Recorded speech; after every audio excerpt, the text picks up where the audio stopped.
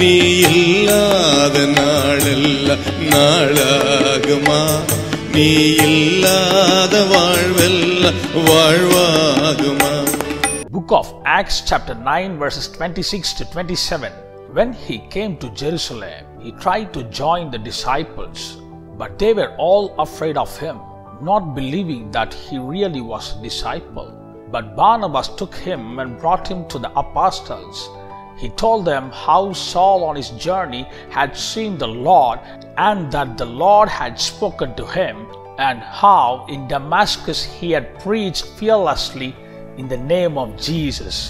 Saul received salvation from Jesus Christ when he was on the way to Damascus. Then he returned to Jerusalem, his first visit after being saved. But the believers were terrified at the news of his arrival because Saul tortured Christian believers, imprisoned them, and in fact his journey to Damascus was to capture Christians there. He permitted many executions of Christians. So when the people at Jerusalem heard that Saul was coming, they were terrified and hesitated to accept him. At that time, Barnabas took Saul and brought him to the apostles. Barnabas was the one who explained Saul's encounter with Jesus in Damascus and encouraged the believers to accept him into the fellowship. Today the Lord puts forth a question before you. What kind of a person are you? Are you being the one who brings people together who went far away from the family? Or are you being the one who creates gap between people and families?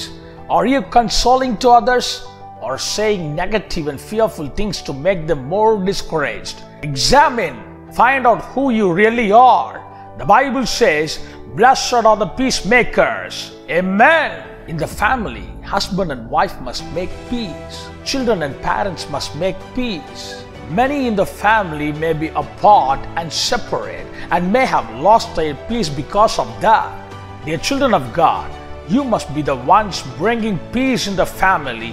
God calls you to be like Barnabas. Accept and follow his ways and teaching, and he will lift you up. Look at Barnabas. Even today we talk about him, right? He was important in the sight of God and was recorded in the scripture because he was accepting, accommodating, consoling, and compassionate. You and I must pray for this divine virtue. Pray and yearn for it. The Lord will bless you and exalt you. Hallelujah!